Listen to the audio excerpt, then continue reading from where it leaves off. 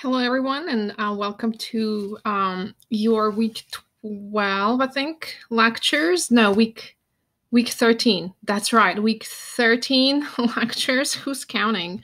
Um, Nevertheless, this means that with each lecture, we are getting closer and closer to your finish line. So, congratulations, you're almost there, but not before you learn about the World War II, and actually first the rise of totalitarian regimes, then World War II, or how will the rise of totalitarianism give way to the World War II, and then as far as the time permits, also you shall learn about the coming of the war of the Cold War, as well as in the aftermath of the World War II. So I just foreshadowed the entire end of semester for you.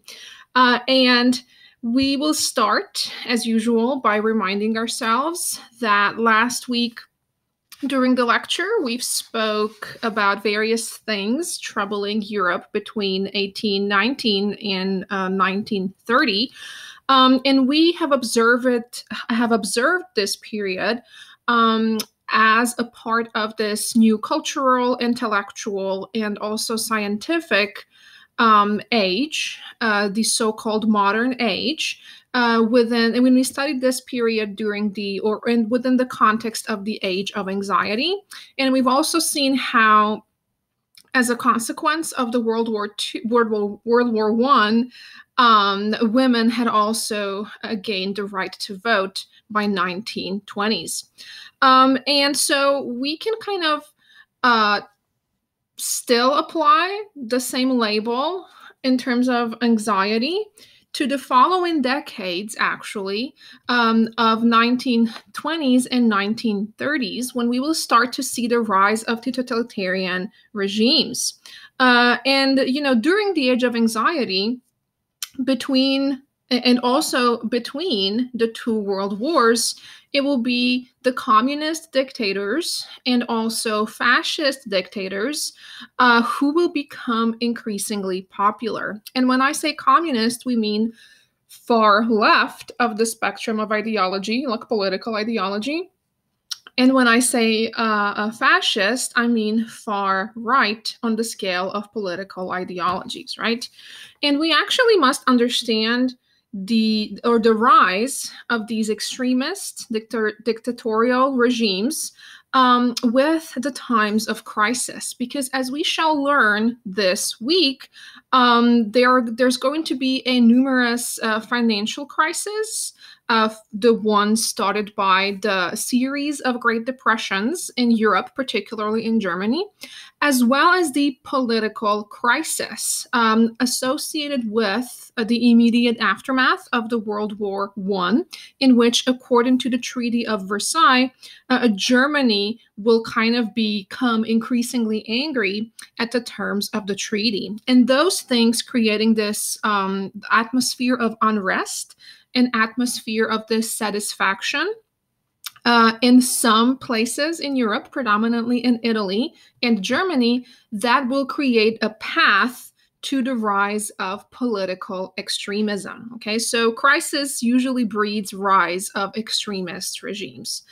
And it's always during the times of crisis that very radical, very totalitarian, in this case, regimes will come to power. And so totalitarian is kind of like the word or the main word for this week. And I will explain to you in just a second what exactly it means. But both the radical left, meaning the Communist Party, predominantly in Russia, with Stalin, as we've seen partially last week, and then the radical right, with Hitler and Benito Mussolini being the representatives, will start to represent challenges to all of these years of progress that have been made in Europe in late 19th and early 20th century. So think about, things like the expansion of the right to vote. Think of the things like, expansion of liberties, individual liberties, protection of speech, protection of peaceful assembly, protection of, again, just people, the workers having more rights than ever before, as were given to them in the late 19th century.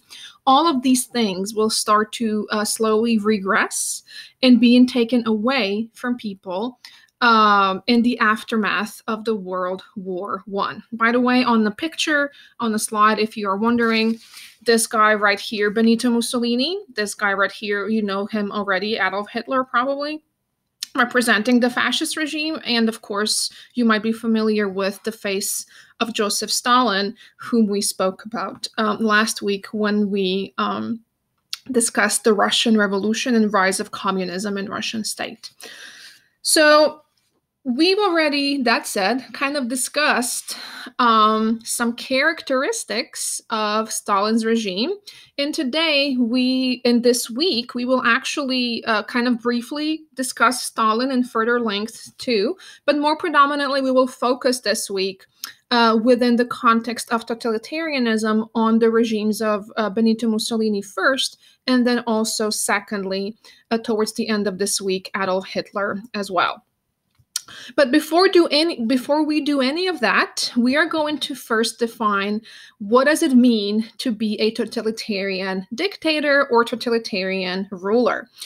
And to describe a regime as a totalitarian, either communist or fascist, we are describing a system in which the rulers are kind of seeking to exercise, quote unquote, total claims. Including total claims, including things like, people's beliefs, people's thoughts, people's behavior, and also, while doing this, taking the absolute control of economic, of social, intellectual, cultural life of people. So you're controlling all aspects of society. So one dictator, one person controls human life, period. And firstly, they kind of dominate the political and legal system because they, again, have the absolute control to actually make laws and also control armies. And because they are making laws, they are no longer relying on any fragments of the parliament or even be interested in allowing the parliament to participate in, lawmaking or having any debates or balance of power with different parties because they are literally non-existent. Okay, so it's control of ideology, meaning there's only one party literally to vote for in the elections, if there even are elections, right? And then on top of that, and what's quite specific about totalitarian regimes, if we were to compare them with, say, French absolutism that we were familiar with from the beginning of the semester. What's unique about totalitarian regimes is that the rulers will actually actively seek to directly influence public opinion. So they will engage in this control of thought in any way possible. We might colloquially call it actually, brainwashing if you want to use a layperson's language, right? And they would use means of deception, spreading lies, spreading conspiracy theories, and representing those things as facts, and concealing perhaps the level of atrocities committed to people through state-sponsored propaganda. Okay, so they are essentially imposing certain kind of values as true and as desirable in specific society. Now, you might ask, well, how is that even possible? How can you control the thoughts and, thought processes of people? We might, look at this and say, oh, I would never let this happen to me. I would be clear-minded enough and I would use my brains enough not to ever be fooled, to be swayed by thoughts of these dictators, right? That's easy to say because the methods with which these dictators would ensure obedience are few. First of which is that they will have the complete and total control of the use of violence and use of intimidation. That, for example, can be the establishment of forced labor camps. We've seen how that has played out with Stalin and his establishment of gulags, or these Russian Siberian forced labor camps that he will establish in 1930s. And we will also see later this week how Hitler too will establish his own forced labor camps, right? And for example, we've seen with gulags, which were put in motion under Stalin from 1930s through 1955, there will be millions of those who were allegedly disrespecting the Stalinist regime, who were then sent deliberately to forced labor camps, often without proof of any evidence or proof of any wrongdoing. It was a literal witchcraft in which all you had to do is, accuse someone of something in order to be released from your sentence. And it's kind of like it was a snowball effect in which everybody and their moms was accused of being the enemy of the state. And also, a very important portion of how to secure obedience and how is it possible that we do see the rise of totalitarian regimes and people trying to be listening to the dictators will also be through the organized efforts of state-sponsored propaganda. So state-controlled propaganda is a very important component of totalitarian regimes, both in communist and fascist states. And they will try to engage in mass media and propaganda campaigns to advance their goals. There is a second example that comes to us also from Soviet Russia. And in this propaganda poster, titled, quote, "The Great Stalin is the banner of friendship between peoples of the USSR," right? So in it, we see Stalin, Soviet dictator, receiving flowers from constituents who are seemingly happy, overjoyed with his presence, beloved, like creating or conjuring this image that Stalin is indeed a beloved, respected ruler, even though the truth is he sends people to gulags by hundreds of thousands, and he also is starving Ukrainians by millions, Ukrainian kulaks, and Ukrainian famine genocide, if you remember the lecture from last week, right? So this is an example of Stalin, but as we shall see, Hitler will also engage in his own respective propaganda program. Another way in which communists and fascist dictators will maintain their power and will maintain their control in all aspects of human life will be through the rejection of all individualism. And in fact, as you will read a tract by Benito Mussolini, you will see the reasons why, or he will list the reasons why individualism or enforcing individual rights and liberties is actually a very bad idea that disjoints the unity of the nation, okay? And in fact, if you remember our discussion of ideologies a few weeks back, you will see that rejection of individualism has to do with ideology of nationalism. Okay, so we can kind of think of fascist regime in particular, or fascism as a type of totalitarian regime, as being extremely nationalistic,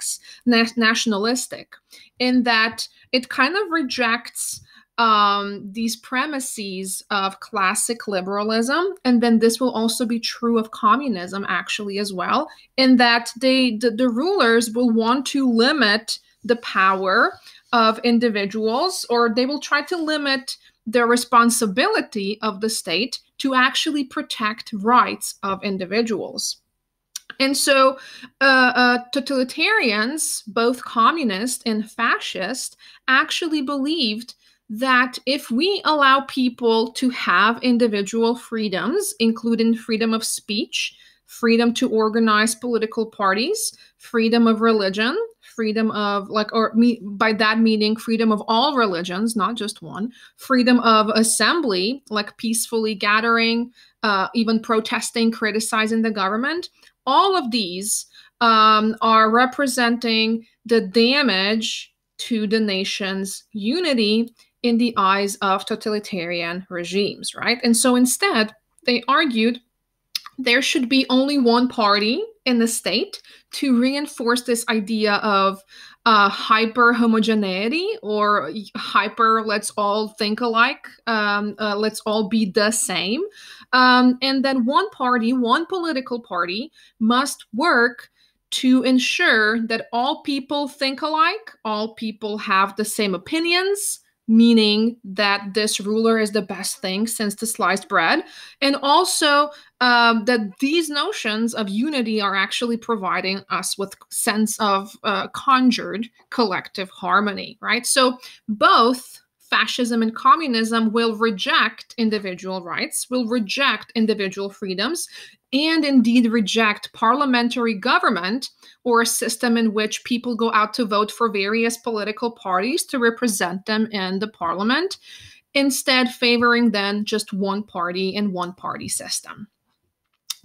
Now, when you look at these three, think of these three as 1, 2, 3, terror, control propaganda, and rejection of individual rights. Think of these three as ways in which all totalitarian regimes are alike. So this is the way in which they are similar. This is the way in which both fascism and communism are indeed similar. Now, let's discuss ways in which they are different to even further understand what we mean by, these different totalitarian regimes, right? First, we will focus on ways in which totalitarian regimes are different when it comes to class versus the nation debate. And in fact, all communist regimes, you probably remember from reading Communist Manifesto, will be interested in creating this, international solidarity, this international brotherhood of workers, that can be achieved only if we kind of eliminate all differences of income, okay? And so communists, particularly Stalin, too, will be concerned with the erasure of this idea that there are different social classes. And instead, they will argue that classes should not exist. So the entire world internationally should be a classless society. And that was exactly what Stalin was working towards once he came to power. And in fact, the example we provided that kind of told us how will the Stalinist regime work to destroy the classes and to attempt everybody to be equal in terms of, social, in terms of, wealth equality. He will install his 5-year plan.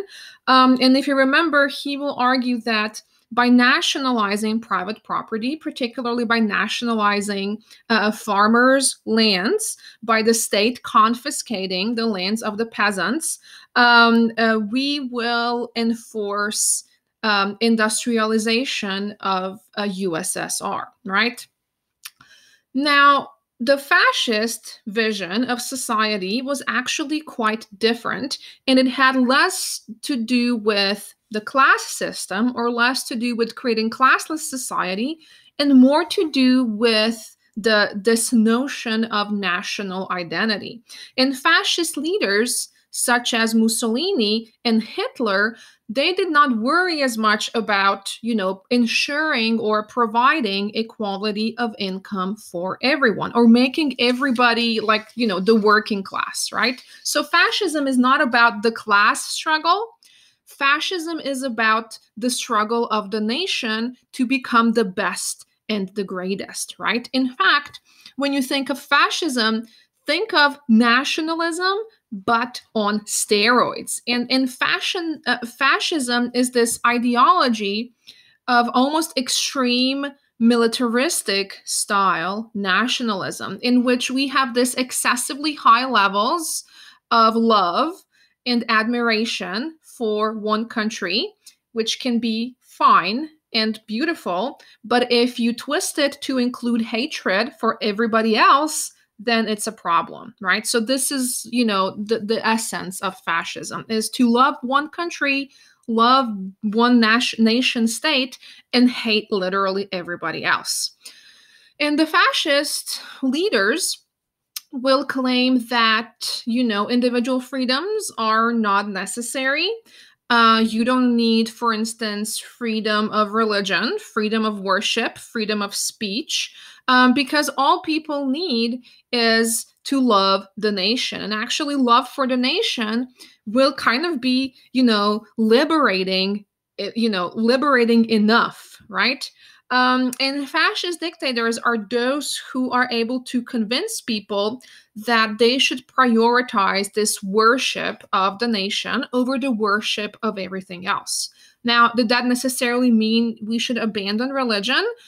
Certainly in the case of Germany, yes, probably. Also in case of the communist regimes as well. If you read Stalin's, actually not Stalin's, the Communist Manifesto, towards the end of it, Marx provides arguments as to why religion can be distracting for organizing the workers' revolution, right?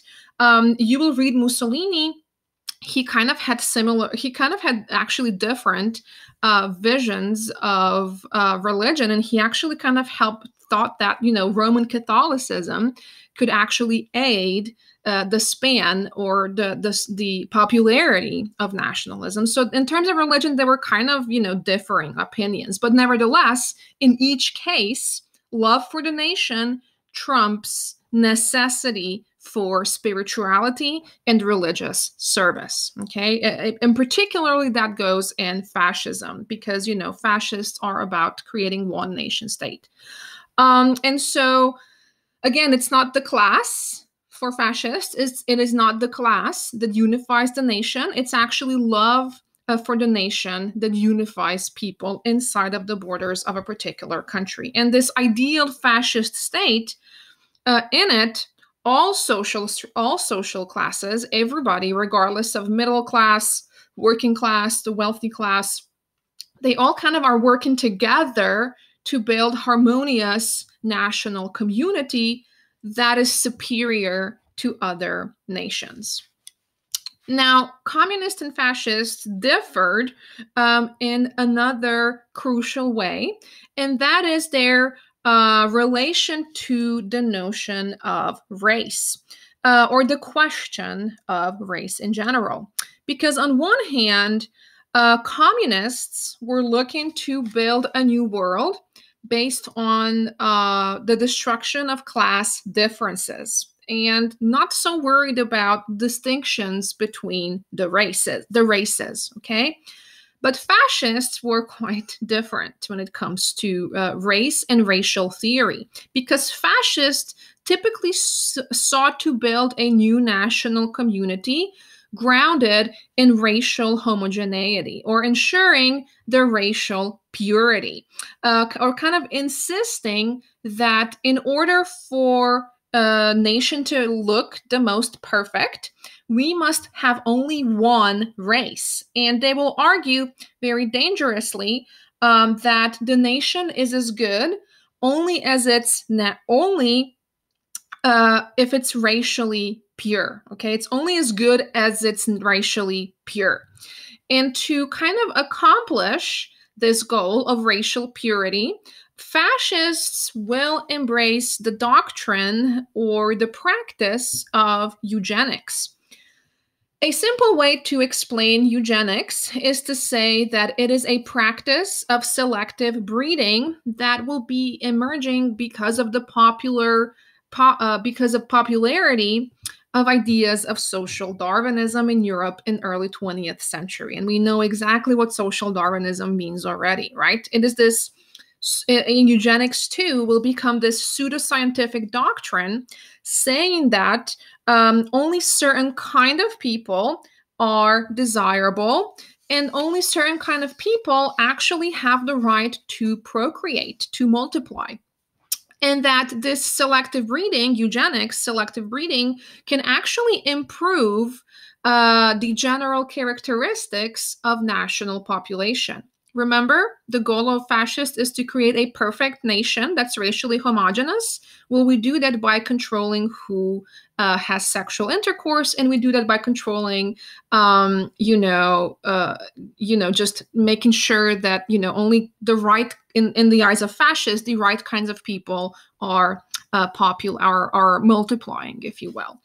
And in the eyes of the fascists, again, to make the nation the best and the strongest, nation needs to encourage sexual intercourse only between the best kinds of humans. And we can actually see how this pseudoscience, the fake science, that's what I mean by pseudo, it's just kind of problematic and even fake, it has roots in social Darwinism, in as much that, eugenics embraces the idea that only the strongest people, the fittest people, the white people, the Aryan race, meaning Northern and Germanic Europeans, need to survive.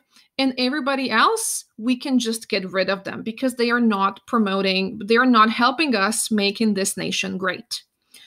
The example of eugenics will be extremely popular, or the practice of eugenics will be extremely popular in Nazi Germany. And Nazis actually maintained that there is a difference between the impure and pure races, and they believe that the nation needs to get rid of the impure or the undesirable race. And you already probably know that fascists in Germany predominantly targeted the Jewish community. But others whom fascists will deem as quote unquote undesirable and impure were also the group known as Roma. And they are often referred to in a derogatory term as Roma gypsies. But also other ethnic minorities were targets. On top of that, also people who identified with the LGBTQ plus community were the targets, or were quote unquote impure, as well as people suffering from mental illnesses or people with disabilities are also representing this burden on the state and making the state less perfect. Hence, we need to get rid of them, right?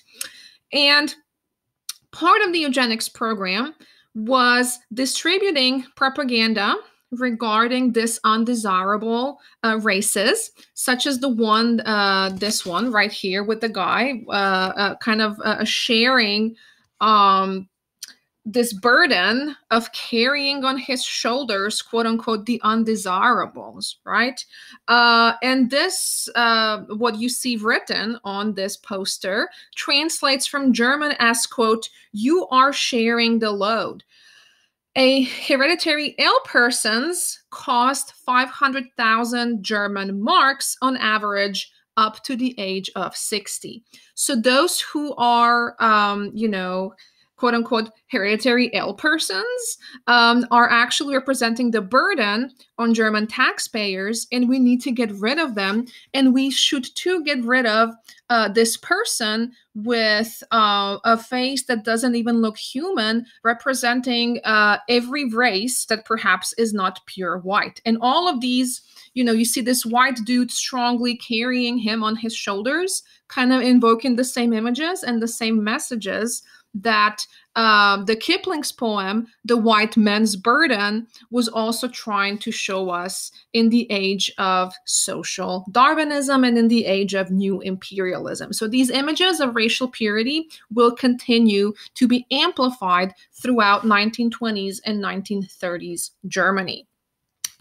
And another part of eugenics was the effort of German scientists who were commissioned by German government in 1930s in particular to literally walk around and to measure people's facial characteristics to either deem them fit or unfit in the society. And on the second photo, this black and white photo, you see a German racial anthropologist who will work for the project in Nazi Germany to research the archaeological and cultural history of this Aryan race, of this pure, what they thought is the pure white race of Northern and Germanic peoples.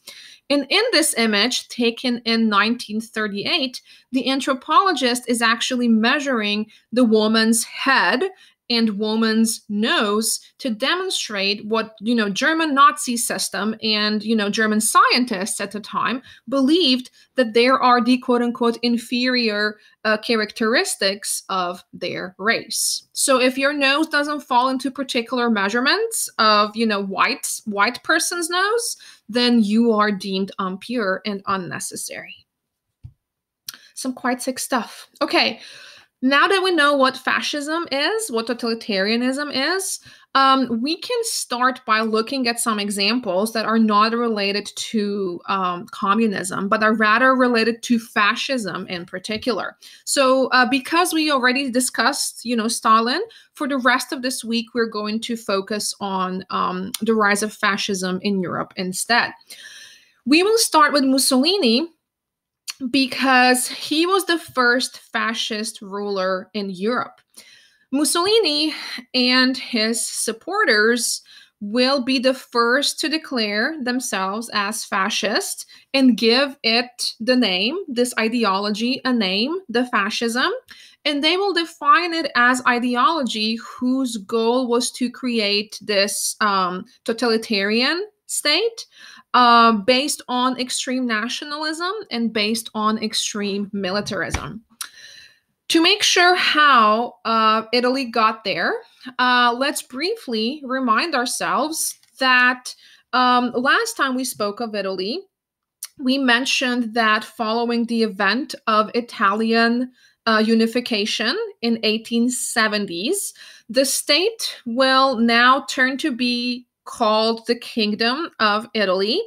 And it was a state that was kind of like half and half with one foot still in the old system, meaning the monarchy, and with the other foot still in this or entering this new system of democracy in which a handful of people are actually electing representatives to the parliament. But nevertheless, in late 19th century, only people who owned the property could vote. And that said, there was a still wide gap between, the wealthy, the progressive, the industrial North Italy. And to oppose that, there was this stagnant, agrarian, peasant-populated south of Italy. And we can say that even on paper, Italy was unified. In actuality, there were still two different Italies, right? And Mussolini, he has been politically active since, 1870, since the moment of Italian unification. And he was actually not very fond of this new system, this half democracy, half monarchy. And in early 1900s, he said that the only way that Italy could truly unify is if we potentially abandon all of these democratic parts of the system and also abandon monarchical system as well, and instead come up with something new, something brand different. And he thought that, Italy needs an ideology that at least on the paper and through words, would actually help little people or, the commoners, whom he called, the desirables, and that, they would work, that these common folk would actually work against the quote unquote established interests and quote unquote established politicians. Okay, so it's like a very populist centered, like people, common person centered ideology. And he said that, people have been sitting in their positions of power in Italy for decades, and they got to their positions of power not based on merit, but based on systems of monarchical privileges, and that is simply not correct. Which is why he will, in 1921, organize a new party, and he will call it the National Fascist Party. Now, the origins of fascist come from the Italian word fascio, which means or has historically been meant this bundle of wooden sticks that you kind of see displayed right here. This was the official flag of the Italian fascist party. And in it, we see this fascio, this a collection of wooden sticks that historically has been carried around by ancient Roman statespeople during the Italians' age of fame and fortune and glory, during the Roman Empire, Roman Republic first, and then also Roman Empire, right? And he will kind of take this symbol of fascio as this bundle, and he will take it to kind of symbolize this collective ruling power. Okay, so he will say, well, I may be fascist, but other people agree with me too. This is a collective decision. Okay.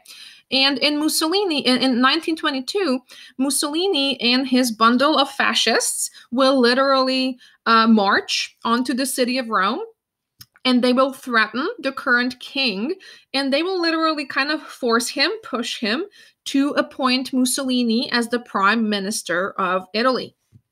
And the threat will actually work because, the Italian king was likewise very not much in favor of democratic rule, and he will single-handedly allow Mussolini to take over the government. And so pretty much, if you think about it, Mussolini came to power legitimately by simply showing up at the king's doorstep with a few of his supporters saying, we are here and we wish to claim the power. And King said, you know what? I was already thinking about that already. I was already thinking about someone else coming over, someone more stringent, someone more strong-handed, that should lead the country instead. Because these liberal Democrats, all they want is to give the power to the hands of the common people. They want to expand the people's right to vote. And we simply cannot have this. That was the king's logic, right? And so Mussolini will seize this opportunity of king's a grievance with democratic system, and he will come to power as the prime minister entirely through legal means. And by the end of the decade, Italy was one-party dictatorship under Mussolini's unquestioned leadership. Okay, so there was no bloodshed, no revolution. This radical regime came to be entirely legitimately. Now, what was Mussolini like as a totalitarian ruler? Well, firstly, we have learned that the key aspect of one being totalitarian ruler is to first seize the political power or take over the government. He did that, so check on that. And from then, you have to proceed to convince people that the elimination of individual liberties and civil liberties is actually good for them by brainwashing them through state-sponsored propaganda and through intimidation, right? So that's like, your path to totalitarianism. And Mussolini will deliver in this respect as well, because the fascist state, since Mussolini was in power in 1920s, he will create a popular support by, among other things, staging the massive rallies and establishing the massive youth organizations to instill you these values of national unity. Like, we all agree with this system. It's the best thing, right? And this is an example, right? This black and white image is an example of one of these rallies, the so-called fascist youth parade.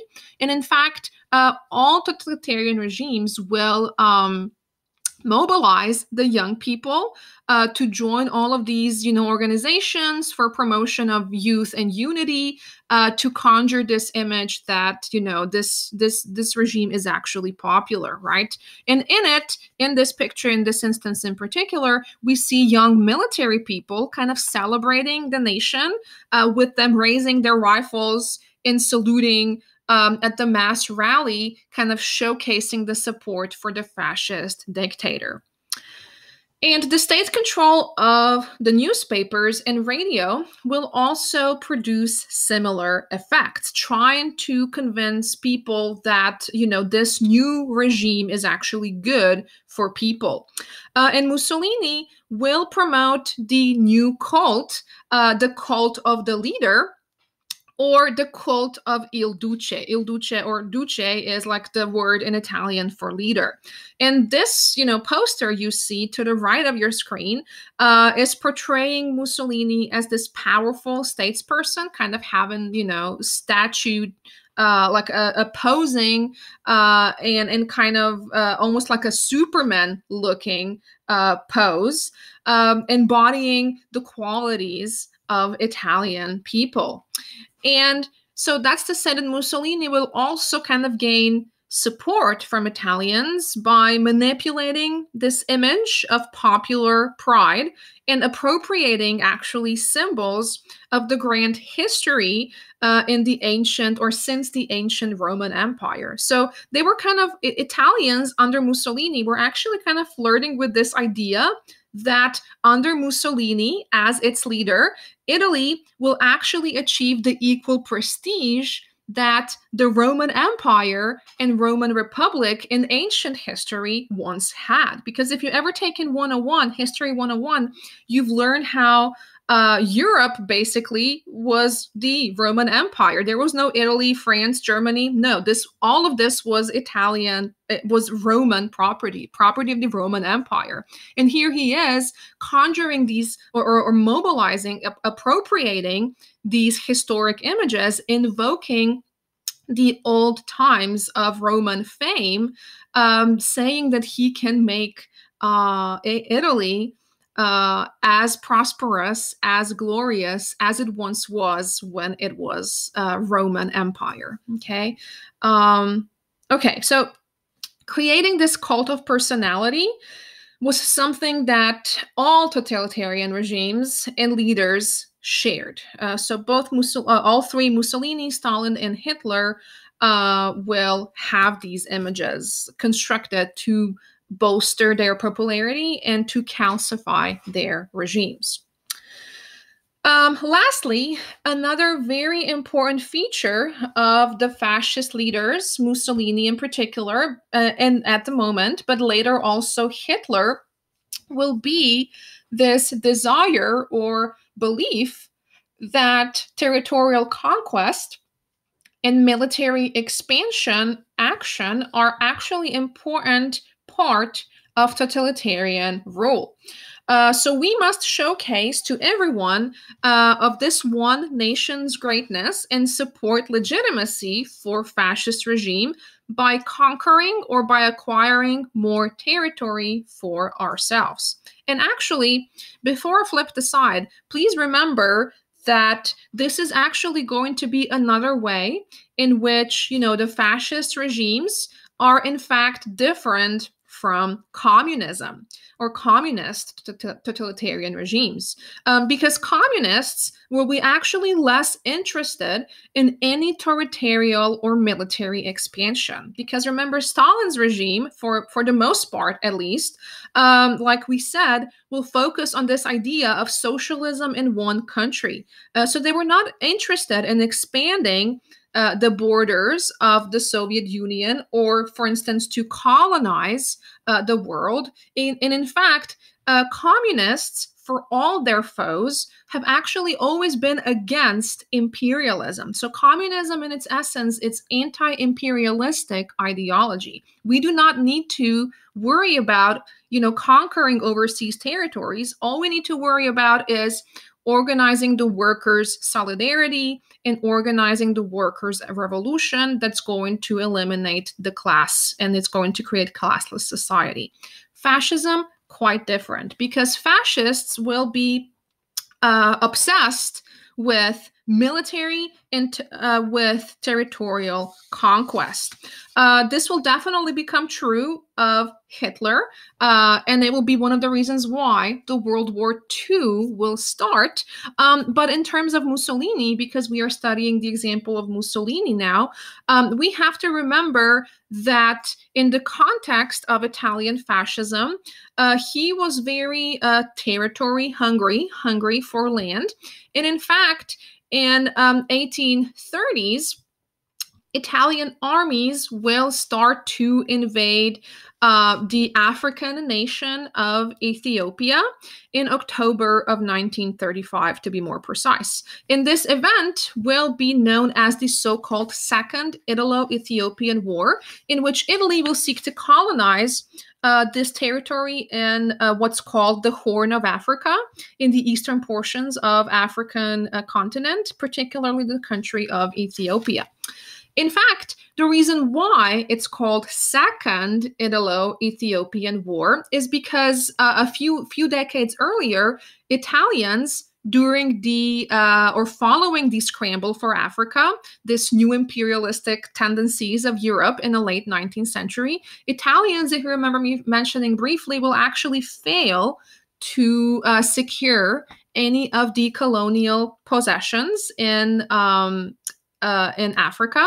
And so they will actually Italians will feel kind of embarrassed, because almost all European countries will have their colonial possessions in Africa, but Italians were defeated by army of Ethiopians. This time, Mussolini will say that, this defeat was embarrassment for Italians, so I'm going to construct a new war in which we will actually prove ourselves and fix this failure of Italians few decades earlier, okay? And so at this time, unfortunately, for Ethiopia, Ethiopian army was not as well equipped as Italians, and it was actually a very easy victory for Italians. And Ethiopia was defeated, it was annexed, and it became a subject to Italian military occupation. Okay, so this Italian occupation of Ethiopia kind of fulfills this requirement on Mussolini's part to not only redeem Italy for its failures during the partition of Africa a few decades earlier, but to also showcase to the rest of the countries that, that Italy is strong, first and foremost, but also in order for a fascist ruler to be strong and to appear strong and to appear popular, he must expand territorially. And so this will also become a hallmark. Territorial expansion will from then become a hallmark of fascist system as well.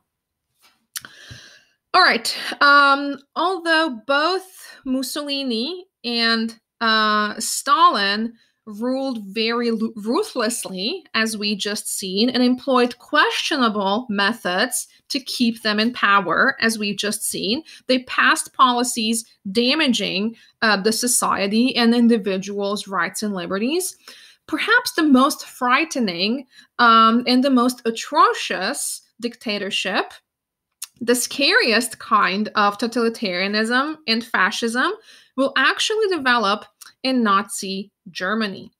And in order to understand Hitler's rise to power, we must first understand that, the immediate aftermath of World War I in Europe was not very favorable towards Germany, because just 3 years after the peace treaty, the Treaty of Versailles, this, treaty that, is supposed to end all the wars Europe was actually planting the seeds for the future conflict, because the treaty really was set up to very harshly punish Germany for Germany's wrongdoing during the World War One. And remember that the Treaty of Versailles will strip Germany of her army.